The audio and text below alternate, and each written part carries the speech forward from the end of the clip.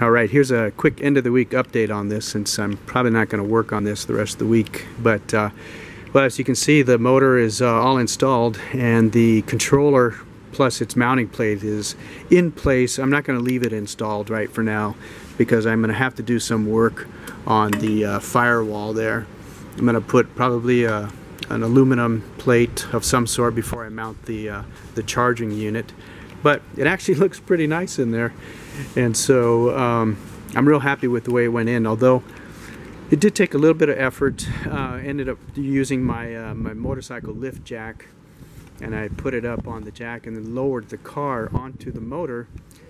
Then I ended up having to use the engine hoist right here, and I strapped that to the motor itself and lifted up to take kind of the weight off of the input shaft off the transmission, and then it just kind of slid into place pretty easily.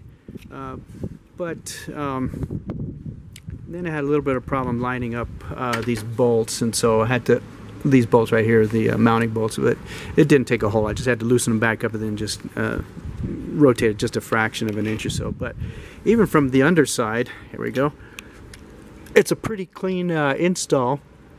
And so my next step is to install the CV shafts. You can see right there is where one of the flange coming off of the transaxle, and then it'll go back over here to the wheel. So I've got a couple of new ones of those, and I just finished greasing them up earlier today. As you can see here, one's ready for the next step.